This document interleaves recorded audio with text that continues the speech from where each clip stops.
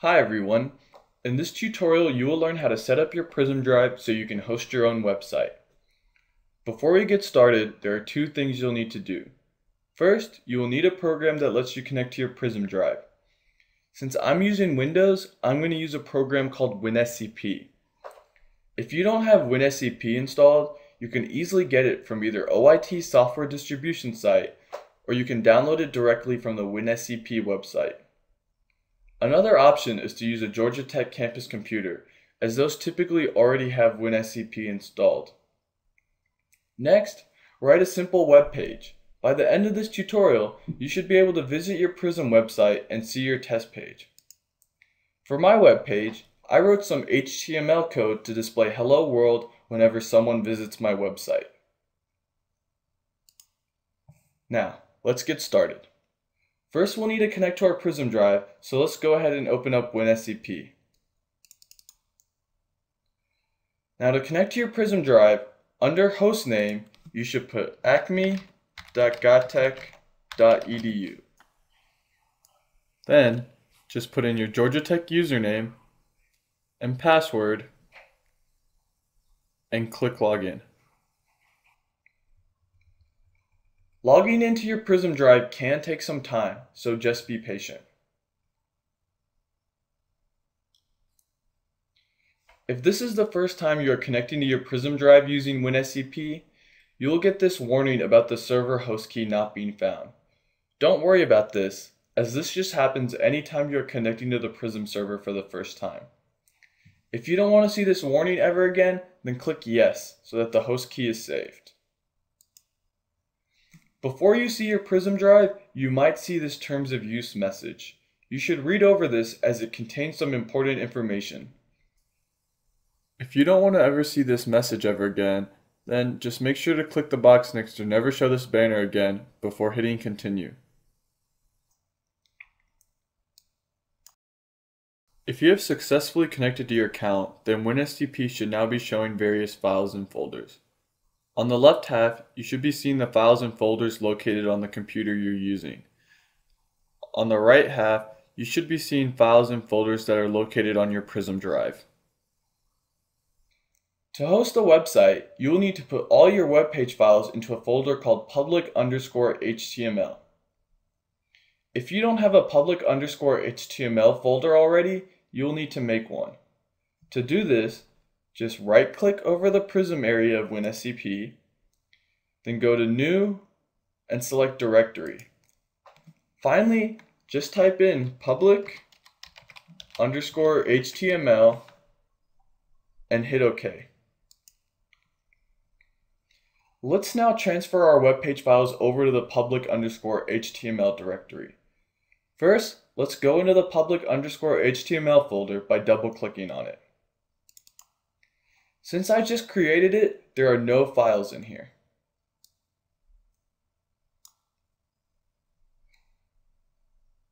Now, on your computer, go to whichever folder has your web page files. I happen to have my folder already open. To move your files to your Prism drive, all you need to do is drag these files over and drop them into the Prism section. WinSCP will then ask you if you want to copy these files over. Since we do, we'll just hit copy. If you don't want to see this message over and over again, then just make sure to select Do Not Show This dialog box again before hitting copy. For your Prism website, your default web page should be named index.html. This page will always be the first page that is displayed whenever someone visits your website. If your file isn't named that already, rename your default web page to index.html. You can do this by right-clicking on the file, going to rename, and then just typing in index.html. So now that we've set up our public_HTML folder and we've transferred over our files, let's see if we can visit our web page. Go to your browser, and in the URL type www.prism.gatech.edu// and then your username, which in my case is dmanatunga3. Most likely, you are now seeing a web page that says forbidden. You do not have permissions to access this folder. The reason we are getting this forbidden page is because we did not set the permissions for our website files. So let's go back to WinSCP. If you go to your index.html file and right-click on it and then select Properties, at the bottom you should see a list of 3 types of users: owner, group, and others. Next to each user, there's a list of permissions that basically say what the user is allowed to do with the file. So, the permissions next to owner say what you can do to your file. The group permissions say what anyone in the GT person group can do to your file. And the permissions next to others lists what things anyone can do to your file.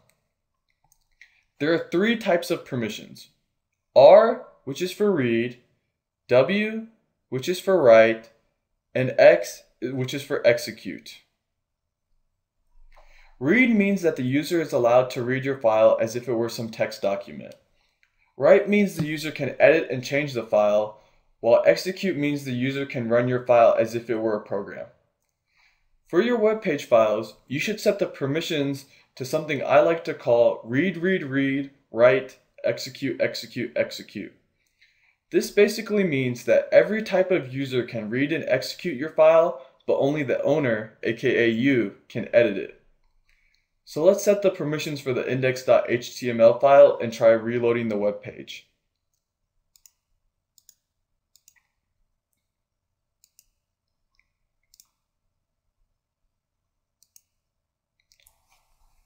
The reason we are still getting the forbidden page is because not only do you have to set these permissions for your web page files, but you need to set these permissions for any folders these files are located in, which for us means we need to set the permissions for the public_HTML folder and our actual Prism folder.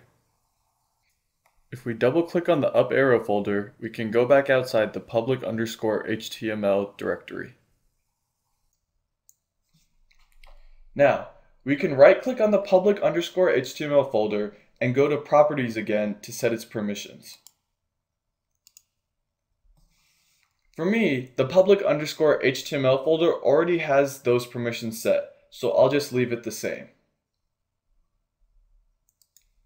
Finally, we need to set the permissions for our Prism folder, so let's double-click on the up arrow folder again. You should now see a list of folders with various Georgia Tech usernames. Find the folder with your username and then set its permissions to read, write, execute, execute, execute.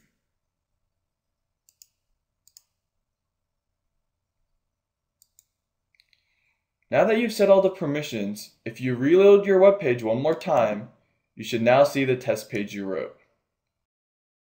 I hope you found this tutorial helpful and have fun in making your own web pages.